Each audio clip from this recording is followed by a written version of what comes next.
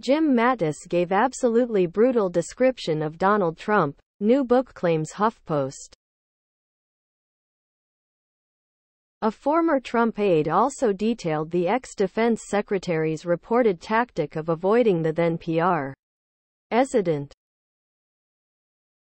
Below are your comments.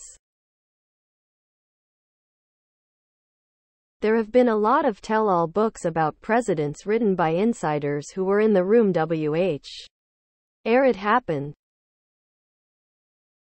Presidential tell-alls are a whole subgenre in publishing.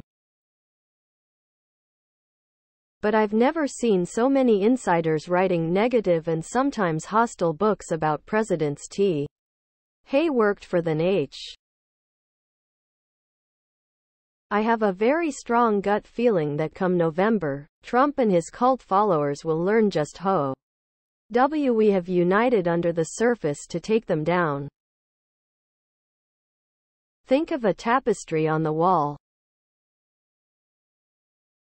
There may be one scene facing the observer and underneath is the real picture of all those threads being bound.